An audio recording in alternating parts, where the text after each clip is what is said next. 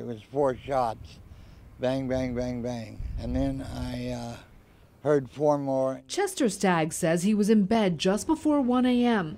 when he heard his neighbor, 19-year-old Cruz Abel, being shot to death. And I heard a girl screaming and yelling.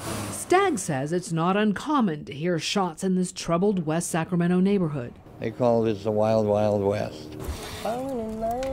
Helen, who didn't want to use her last name, brought balloons and crosses. She says she was at the store when she heard the fatal shots and saw Abel running. He was reportedly shot while walking on Merkley Avenue, then again as he ran back towards his driveway. You know, just to see anybody running for their life and then getting killed like that, and he's a young guy at that. Here, white picket fences and well-manicured lawns are blighted by remnants of crime tape, bullet casings, and obvious signs of the wrong kind of foot traffic. West Sac is forgot.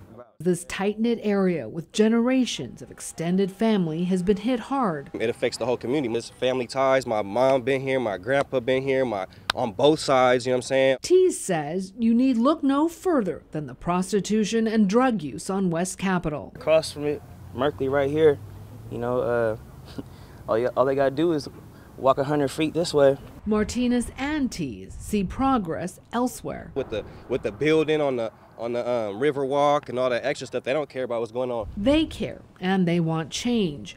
Their neighbor is dead and they're having to deal with it. They still live here and the shooting suspect is still on the loose.